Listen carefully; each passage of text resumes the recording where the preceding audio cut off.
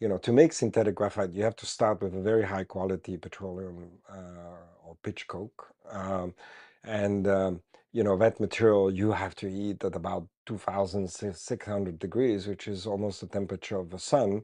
And you have to do that for 48 hours if you Okay, want to so it's transform extremely energy intensive. that material. So you can imagine, you're starting with a petroleum product at the beginning, and then you're putting, a huge amount of electricity into the material in order to get it to that temperature. And then you have to basically let it cool off, because when it's at 2,600 degrees, it takes almost 2 to 3 weeks to cool. Yeah. So you cannot touch it. You have to leave it there.